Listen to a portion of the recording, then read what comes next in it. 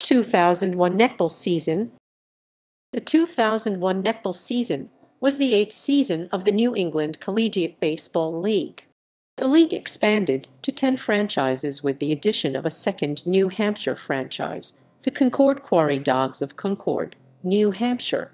Also, the league's West Warwick, Rhode Island franchise rejoined the league as the Riverpoint Royals. The league's Cranston, Rhode Island franchise, the Rhode Island Gulls, moved to Newport, Rhode Island and became the Newport Gulls. The league's Lowell, Massachusetts franchise, the Mill City All-Americans, was renamed the Lowell All-Americans. In the semifinal playoff rounds, Newport defeated Eastern 2-1 and Keene defeated Torrington 2-1. In the championship round, Newport defeated Keene 2-1 to win the NECBL championship. Regular season standings: National Division, American Division, Championship Series.